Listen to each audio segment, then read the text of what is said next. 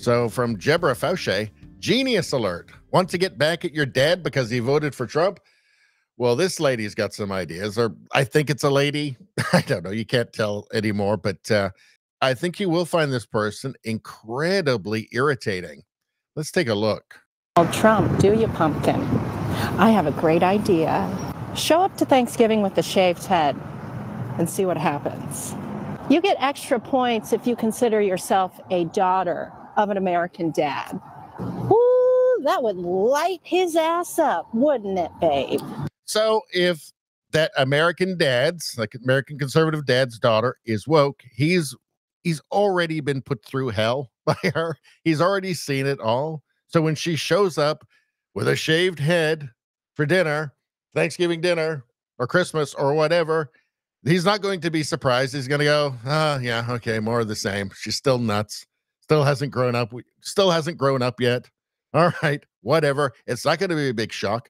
What a weird thing. Like that's how narcissistic these people are. Like they're so narcissistic that they think that their fashion choices affect the world. Like everybody, look, if you're a woke idiot, if you're a woke retard, your family already knows it. They've known it for a long time, and they already don't like you. Right? They're already deeply regretful of the whole situation. So showing up with a shaved head is not going to be any big surprise. They're just going to go, whatever. Maybe next year she'll grow up. But let's watch. Because American dads have never really been given the room to adequately express themselves, it makes them... Here we go. The bullshit about only white men have a voice. That's it. That's only people in society, and everybody else is endlessly oppressed and blah, blah, blah. Bullshit, bullshit, bullshit. She doesn't seem that oppressed to me. Seems like she's able to do just whatever the hell she wants. And nothing happens. She could just do whatever she wants. That's good. In a free society, you should be able to. Maybe she should have some perspective, a little bit of perspective. Maybe go take a trip to Iran or Saudi Arabia, somewhere like that. Somewhere like that. Maybe that would give her a bit of perspective. Maybe go hang out with the Taliban for a while. Go spend a weekend with the Taliban. See how that goes. See how oppressive your society really is on those American dads. Just how mean they really are. Real mad when you do for yourself. Even grumpier when you... What is this thing about making everybody mad, pissing everybody off, pissing everybody else off, especially your family members, right? The people you're supposed to love. Like, what is this obsession they have with making them mad, pissing everybody off? It's just nasty. It's just mean, right? There's nothing good about this. Where's all that empathy they're supposed to have? Where's all this empathy we keep hearing about? It's just being a bitch, just being a terrible person, just a nasty, spiteful, mean, selfish, narcissistic person. I don't see how they fit all that into their view of themselves as the right side of history and perfect empathy and all of that. I don't really get it. You do things that are outside of what is acceptable to do with your appearance, like shaving your head.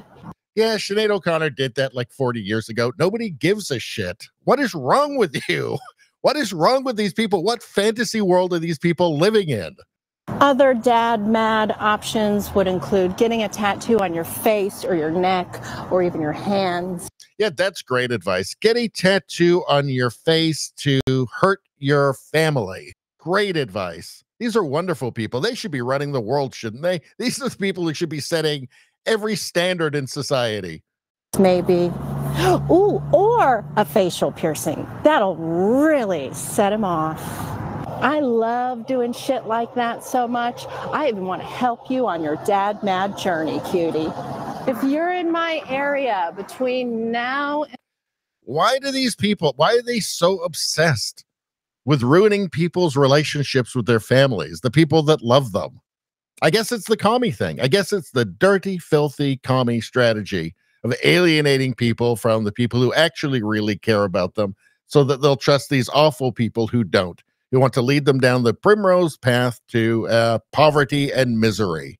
in the first of the year and you would like to shave your head before you go home for the holidays, I'll do it for you for free. I think this is your sign to be unapologetically you. Nobody's stopping you from doing anything. Just shut up. Just shut up. You're living in a fantasy world. You're not a hero, right? You're not a hero. If the ladies on The View, okay, would absolutely wholeheartedly agree with every single one of your opinions, right? If the ever host on CNN is totally on board with everything you say, you're not the resistance. You're not a rebel, right? You're not raging against the machine. You're raging on behalf of the machine. You are the machine. You're a faceless cog in the machine. You're just an indoctrinated, useful idiot.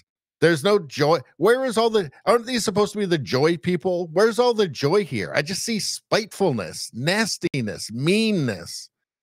It's the worst advice you could possibly give to somebody. Intentionally try and alienate the people who love you the most, and then join our cult, our weird cult that brings nothing to you but, again, poverty and misery and depression and probably addiction.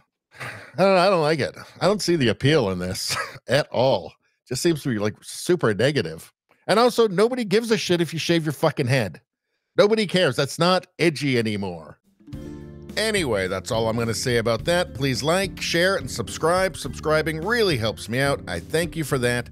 I will see you next time.